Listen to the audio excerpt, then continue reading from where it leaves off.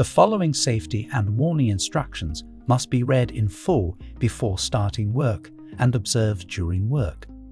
The maintenance work shown in the video may only be carried out by electricians with specialist training, knowledge, and experience.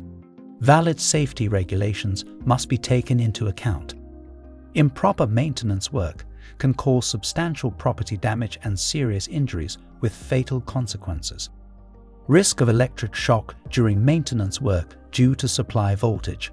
If the appliance is connected to the mains, then mains voltage is always present in the appliance.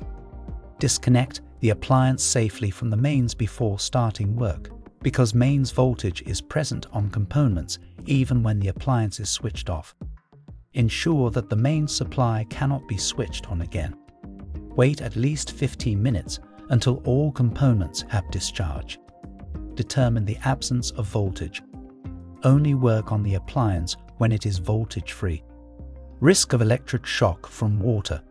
For all appliances that work with water, such as dishwashers, steam ovens, washing machines, further measures must be taken before starting work.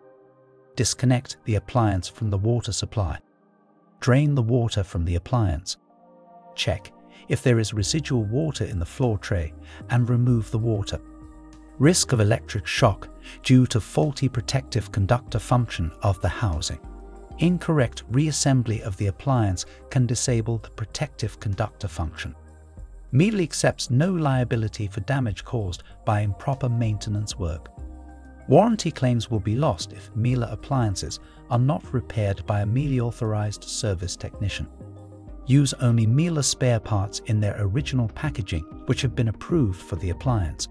This ensures that safety requirements are met and proper operation is ensured. When the work is completed, perform the electrical safety test according to the standard and test the function of the appliance.